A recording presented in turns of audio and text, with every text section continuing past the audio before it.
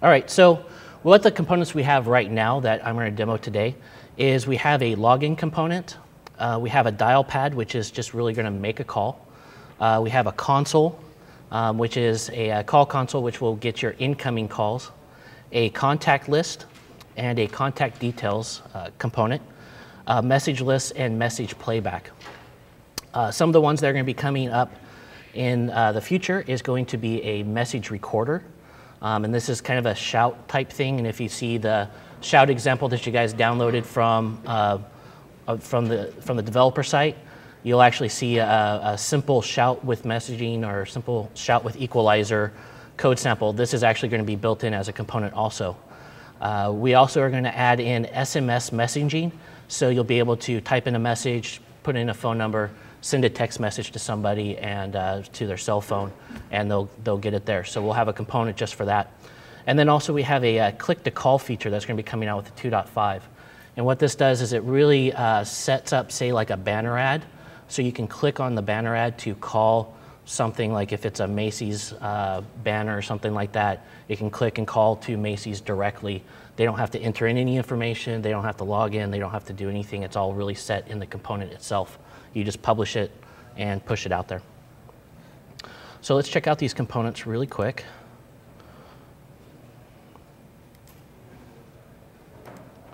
Having a hard time for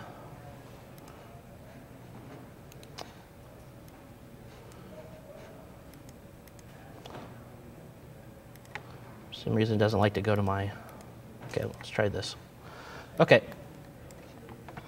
so let me refresh this. Here we have our component set. And I've broken this out into just a little tab navigator to show off the different sections of the component. So we have the login component here. And these are all basic just canvases laid out onto the application tag. We have the call console is the one here on the left, and then here's the dial pad, which is basically going to make the calls. Your call console here is going to receive your incoming calls. Then we have contacts. The left-hand side is pretty much the same example that we had earlier with the code solution. That's your whole contact list there. And then over here to the right is actually your contact details. I just have two real quick entries there just to kind of show how it works together. And then the message list, basically based off the same thing with the code solutions, and a little playback section so that when you click on a message, it will populate below and you can listen to your message. So let me log in real quick. And now these are all actually separate components imported in.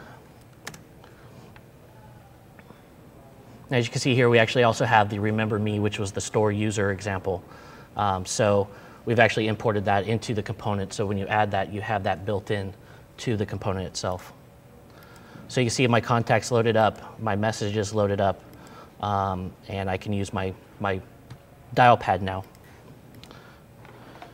So on the root level of this application, this is all that's really in the application right now. If you can see, we have the login component here. We have the dial pad and the call console.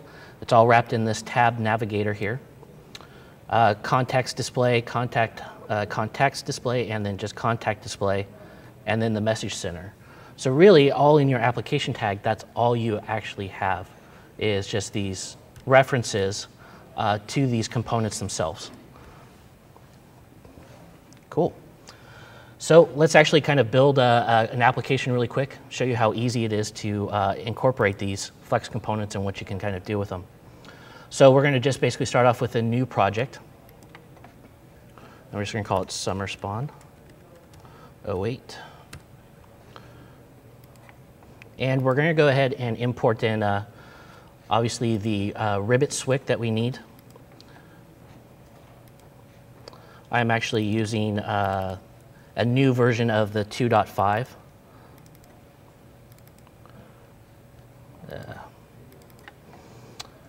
So we have the, it's a newer version of the 2.5. The components right now won't work with 2.0, so we're waiting for the 2.5 release. So we're going to import that SWIC in. Then we also need to import in the pure MVC SWIC. And we'll get obviously more into pure MVC, but the pure MVC SWIC is needed in order to run these components. But they do the same thing. You can go to their site, download the SWIC and save it somewhere, and then you can import that in and you have pure MVC built in, and now the components will actually work. All right, so let's go ahead and build the project here.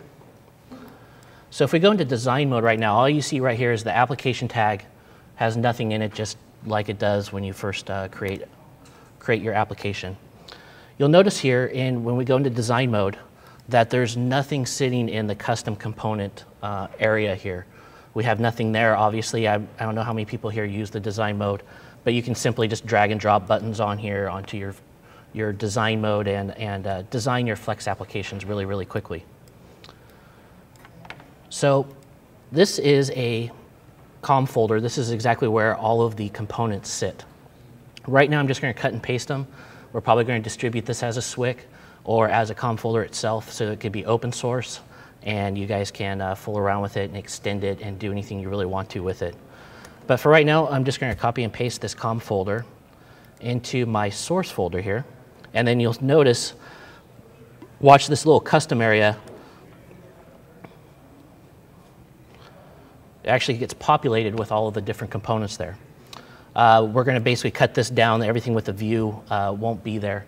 So all you will really have is the call console, contacts display, dial pad, the login feature. So what's really cool, now we have everything imported in. You take that login and you simply just drag and drop on your stage. And now you actually have the whole login component hooked up to Ribbit, ready to go. And we'll do the same thing with, let's just say, our contacts display. So we'll put that in. Really quickly, we're going to go ahead and just generate that. Yep, let's save it.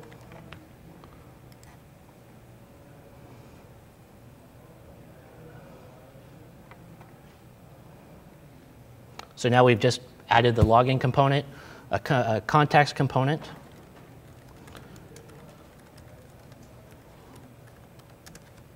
Log in, it's trying to log in. Logs in, pulls back our contacts. You have everything there with a simple just drag and drop feature, and you can add Ribbit, the voice technology, to any application really, really quickly with these components. Cool? Guys like them? Pretty neat? Sweet?